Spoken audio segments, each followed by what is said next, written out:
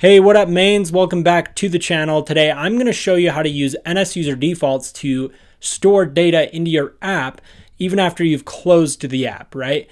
And we're going to be doing this with strings, but in another video I'm posting right after this one, I'm going to be doing it with UI colors and it's going to be a little bit different. But yeah, go ahead and watch this and then jump right into that one and I'll see you guys in a second. All right, so let's go ahead and get started. I'm going to create a new Xcode project and I'm going to select single view app and I'm going to call this NSUserDefaults. All right, doesn't matter what you name it, and then just hit create project. And then I'm going to put it up here and increase my font size a bit so you can see it. All right, viewcontroller.swift, boost this up a bit. All right, so the first thing we want to do is just create a button, and then when we click this button, we just want to save some random text. So it's going to be really quick, and you're going to learn how to save text.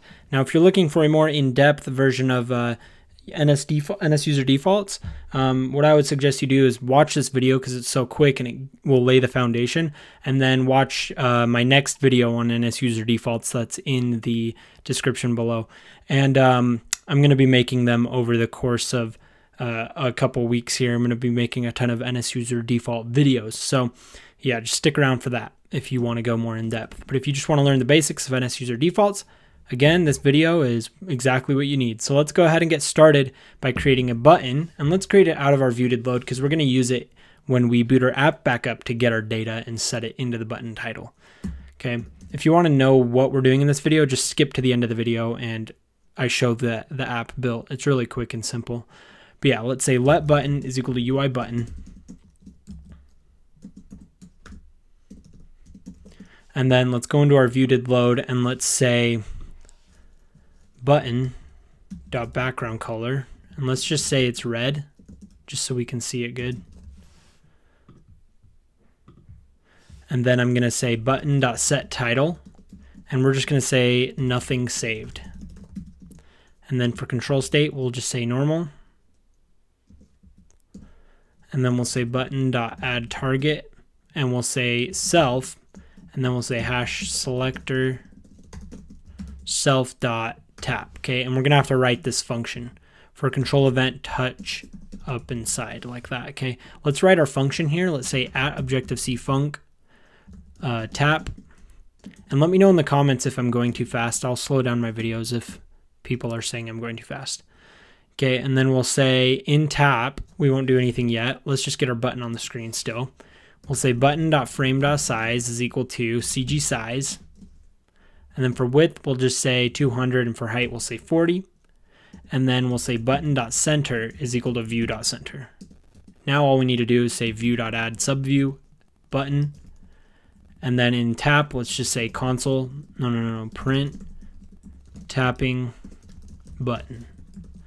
Let's reload our application by recompiling it with Command R or hit the play button up there. And then in a second, this will show our application here. All right, I meant to build it to the iPhone XR, not my phone.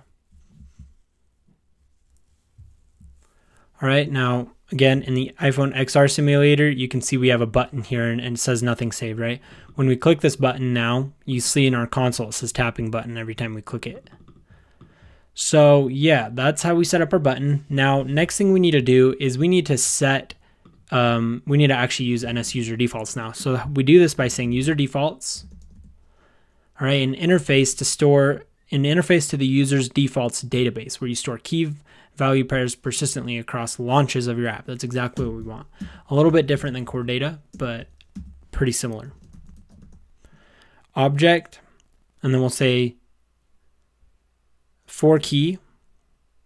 Well, actually, we don't want to be fetching it here. We want to be setting it here. So we'll say standard, and then we'll say .set, and then we'll choose value, sets the value of the specified default key.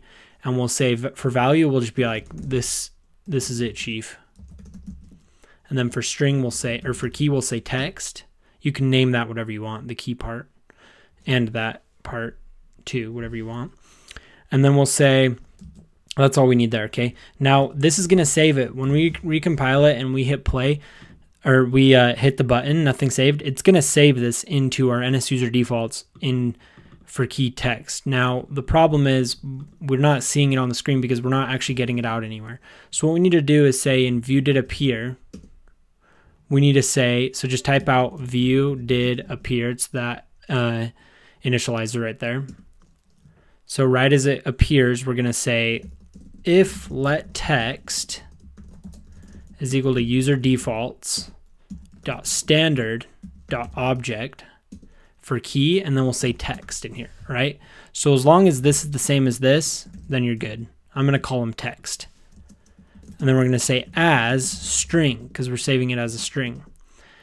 That's like a little, and then we put our brackets there, and then we can put it into our button. And this is why we put our button outside of our view did load. Now we can say self dot button dot set title, and we can put text in there, and then we can say for control straight dot normal.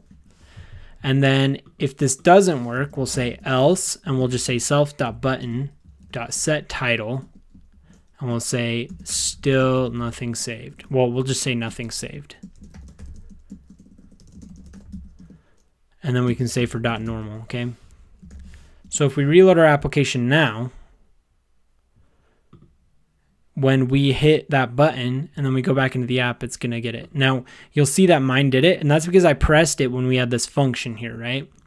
So that's why it saved it.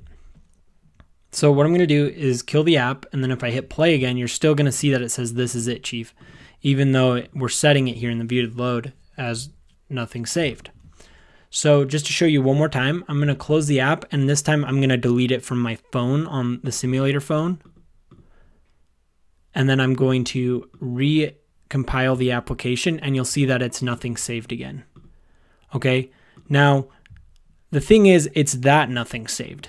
It's not actually this one because, well, it might be that one. I'm pretty sure it's got to be this one, because if not, it would have